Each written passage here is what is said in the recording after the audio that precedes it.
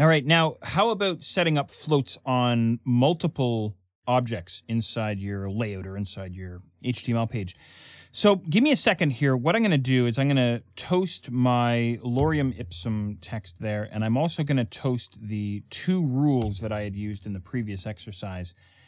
And what I'm going to do here is, I'm also going to toast the div that I have inside the body there. All right, so I'm basically stripped all the way back to just a plain old empty HTML page here. What I want to do here is I want to create 4 divs inside my page here, inside my layout. So inside the body area, I'm going to create a quick div here, div id equals open quote, and I'm going to call this box 1, I think. All right, that looks good. Close the div.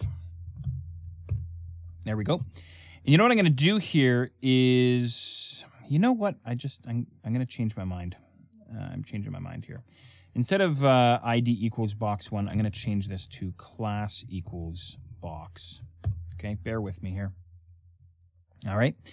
And I'm going to take this guy and I'm going to copy him and I'm going to paste him out 4 times. There we go, something like that. Pretty basic, right? And again, I apologize if I'm zipping along too fast here. I'm just trying to sort of rock this out for you. I'm going to go and create a new class inside the internal style sheet called, you guessed it, box.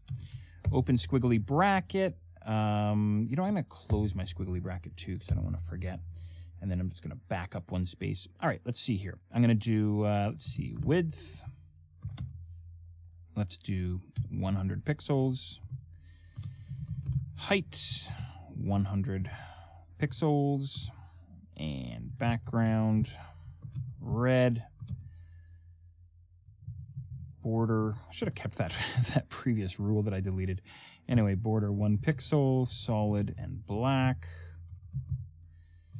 And of course, actually, you know what? No, I'm not going to do a float just yet. Okay, cool. Is that cool with you? Hope that's working for you. Save it all up and go and check out your browser.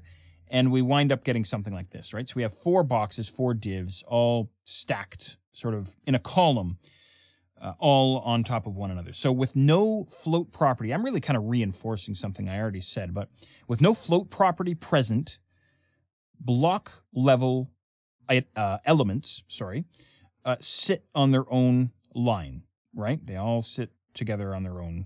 I shouldn't say they sit together. I'm sorry. They sit alone on their own line. There we go. Okay, cool. All right, so we have a column of blocks or divs. As soon as I introduce the float property, so I'm now back inside the box class rule inside my HTML page. I'm going to try and spell float, full colon space, and I'm going to say left. All right, oops, followed by a semicolon. Okay, save this up. Flip over to the browser and refresh, and we now get a row of divs. So I just want to back up because if you're not that comfortable with CSS just yet, I don't know where you are sort of in your comfort level with CSS and code and floats and all that junk. Here's the deal, is the box class rule is controlling all 4 divs, right? Are you with me on that? So all 4 divs are under the control of this class rule, hence why they are all exactly the same width, the same height, the same background color, the same border, and now the same float.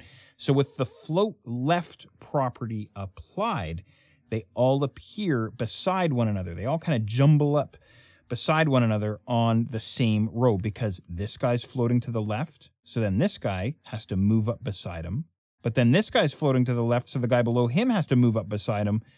And because this guy's floating to the left, then this guy has to move up beside him. Does that make sense? Hopefully it's working for you. And of course, the same is going to hold true if I change the float left to float right.